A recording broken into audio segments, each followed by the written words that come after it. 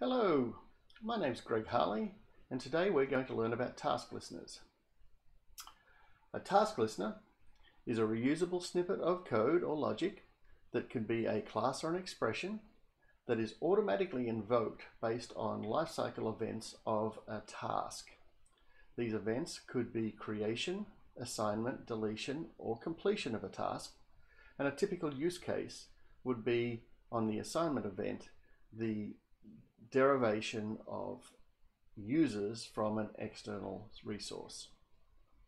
Today, we're going to be following the documentation tutorial where we create a task listener as a class. The tutorial is available at the link below, and the class we're going to create will add an action to the task, and that action will create a new process instance. Before we get started, we need to create our project environment. Details of how to create that project environment are also available here, and again that link will be provided in the comments below. Alright, so let's first open our development environment.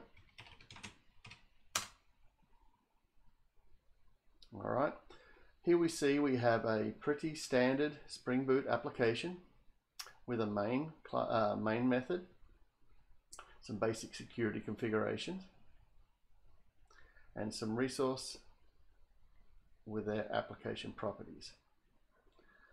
So the first thing we're going to do is create a folder for our listener.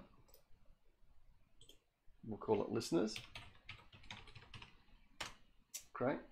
We'll now create our task listener, and we're going to follow the tutorial in terms of naming, and we're going to call it the task SLA initialization listener. So that's task SLA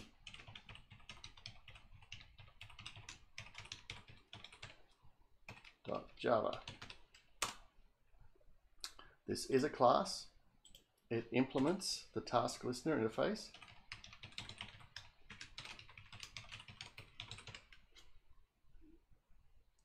Flowable engine, there we are.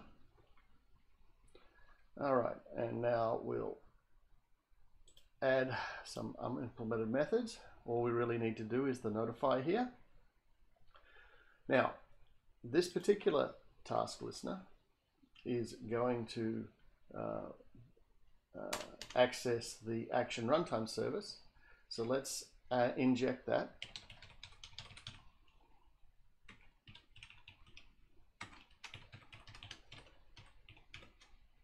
Runtime service. All right,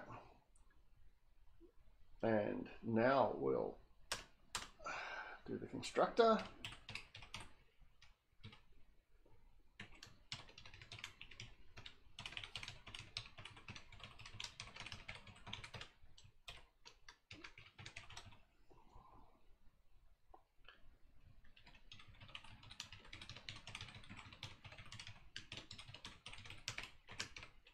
Great, and finally,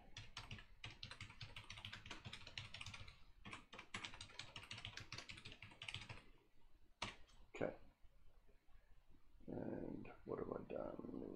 Service. Okay, next we're going to be calling this as a delegate expression, so we're going to make this into a service bean. And we're going to call that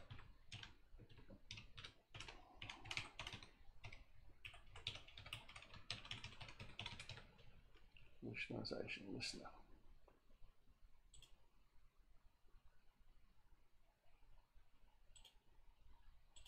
Right. So the next thing we need to do is actually implement our listener logic. So as I say, we're going to use the action service. And we're going to create an instance. Create instance builder. Okay. Next, we're going to call a definition key for an action instance. The action instance is going to be action definition key. And the action instance we're going to call it is start one task process. Right. Now we'll give it a scope of the current delegate task.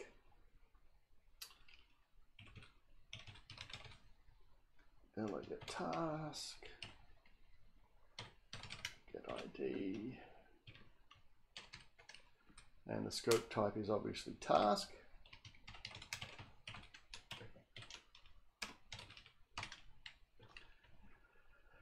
Right, we'll need to give it a name, and again following the tutorial we'll call it to react to task. And finally, we need to start the action. All right, so what are we doing? We have our action service where we're going to create an instance. The instance will be based on the start one task process action. We're giving it some scope, we're giving it a name, and we're going to start it. This is associated with the task listener, so when the task gets created, we're going to be adding this. Save that. And now let's run up the application. Okay, and while that is running, we will go and create some process artifacts in the design. All right. Log in as admin test, the standard test user. And first thing we need to create is an app. We'll call it the demo app. Next, we need to create a process, and we'll call it the demo process.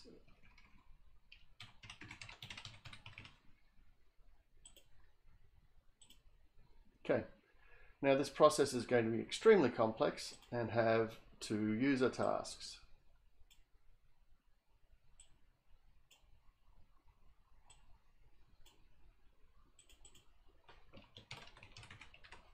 Task 1 and task 2. Ooh. Great. Task 1 will be assigned our new listener. So let's just search for listeners, and we see our task listeners show up here. We're going to be using the create event. Right, and we're going to be using a delegate expression of, there we are, task SLA initialization listener. Task SLA initialization listener. Important to get this right. All right, we'll save that. Which means that when this task is created, the listener code will be executed and an action will be added to this task. When task 2 is created, there is no such listener, so those actions will not be created. All right, I'll save that. Let's now add a process to be started. All right, so we'll call this the one task process, because it has will have one task. A user task, and let's call it one task. All right, we don't need anything more there. Finally, we're going to create the action that will start the one task process. Here we have an action, we'll call it start one task process. The key will be start one task process. Remember, this was the key that we used in our listener code. It's important that that matches. All right, we're going to use one of the standard bots that's available within Flowable. This bot will start a new process However, you can have your own bots. There's a number of the standard ones, or you can create your own bots. Here, the bot signal name is the name of the process, or the key to the process we're starting, which is one task process. In the UI, we're going to put the button in the quick menu. We'll give it a fancy icon, a star will do. We'll set the type for the scope. And that's pretty much all we really need to do. So we'll save that off.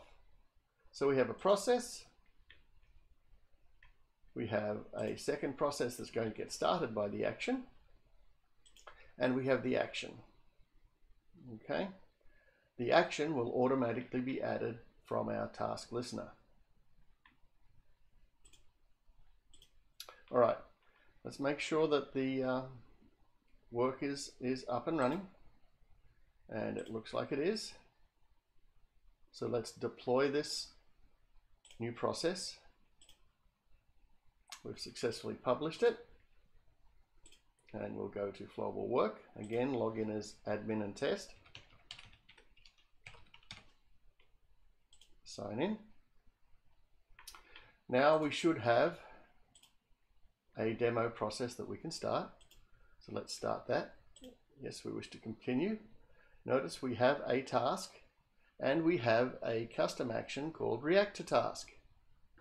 If I click that action, first it goes away and it should have produced another task for me, and there it is. We have one task in the one task process, right, which I can complete.